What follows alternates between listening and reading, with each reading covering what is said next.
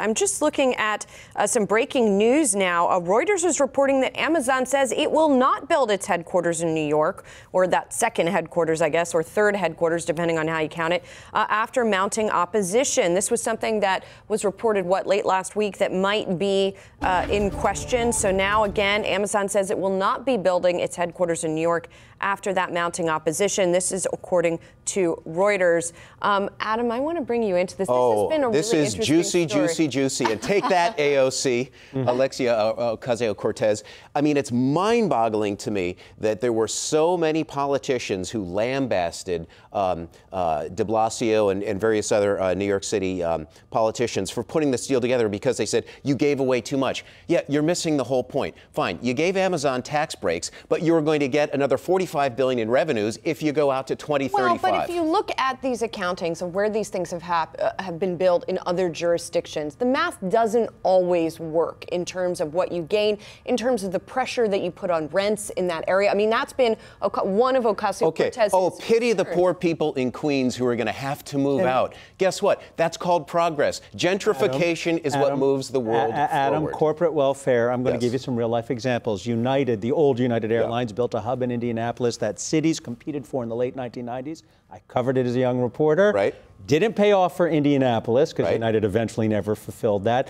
Look at Foxconn in Wisconsin right now. Yes. At what point does the government say, you know what, we want you here and we'll work with you, but we're not going to give you $4 billion? $4 billion versus $35 billion. Which would That's what they promise. That's what they promise. Do they ever deliver that? Well, you don't know unless you give it a shot. And you know what? To bring 20,000 high-paying jobs into the city, that's something that you don't push away. Well, okay, at the same time, to come back to this gentrification argument, I mean, we live in New York City. One of the reasons I live in New York City is because it has a diverse population, not only ethnically, racially, gender diverse, but also socioeconomically diverse. So, yes, you have some level of gentrification that raises the living standards in the city, but at the same time, you know, if people who work in the city are having to commute an hour, 2 hours because they can't afford to live here, that's a problem. No, it's a problem for those people who are going to have to move away. For the city as a whole, it's a much big. No, it's That's about what you growth. sound like. It is about growth. Actually, no. You know what I sound like? I sound like a hardworking Republican who believes in moving forward. I agree with job creation. I agree with. We're subsidizing Amazon. I agree with job creation, but this claim that it would create the billions upon billions of dollars. The proof has been that's not what gets delivered. I'm all for job creation and high-paying jobs at that. And by the way, I'm in New York for the pizza.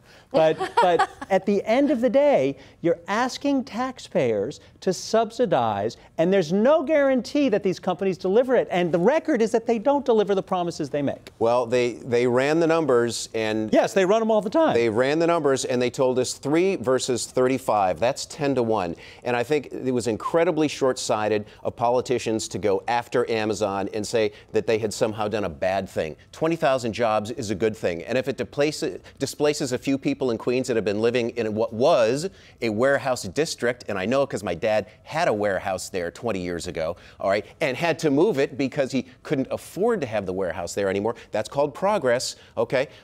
If that's actually what this comes down to, that is incredibly short-sighted. And New York City just lost a huge opportunity to not only have 20,000 high-paying jobs, but actually the multiplier effect of all those people living in the city, spending money, consuming, and moving it forward. I think this is a huge loss, and I'm very upset about it. But I think it's an important point for the Dems to understand.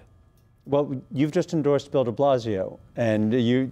Bill de Blasio, no. He was in favor of the deal. Bill de Blasio was in favor of the deal. As was Governor Cuomo. He took heat for, well, actually, did you see the Wall Street Journal editorial that said, interesting that de Blasio and Cuomo, who've been at each other's necks, are suddenly now, in partnership trying to salvage this deal and keep Amazon here. It's a huge, huge loss for New York City. Unfortunately, you don't have sort of the negative proof. In other words, because we don't know conclusively what would have happened had they built there. We don't know if New York City is going to be disadvantaged. All we know There's is no that way to prove that. All we know is that we're not getting 20,000 high-paying jobs that we could have had, and that, by the way, we had yesterday, and we blew it.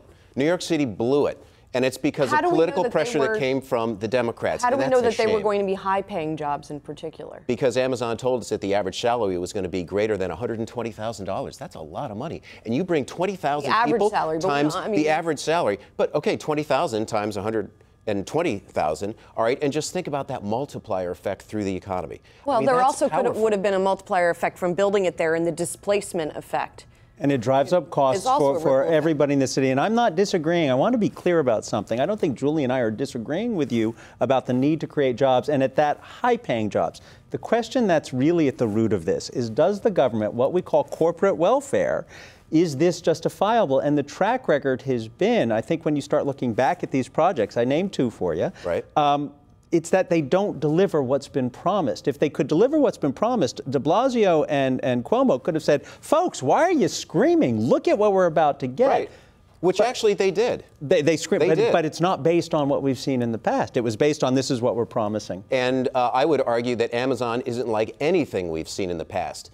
This is a company that is growing in ways that we can only begin to fathom. It's and think of what Amazon Web Services is doing. They now control the back office for 80% of the e-commerce here in the United States. That's Amazon. Oh, and by the way, those guys could have been here in New York City. What a shame. What a huge loss. I'm really upset about this. We blew it. We can tell. Yeah, we blew it. We're going to put a pin on Politicians blew it. I'm really glad that you're here, Adam. Thank you. It's good to have someone with a point of view. Thank you. And stuff.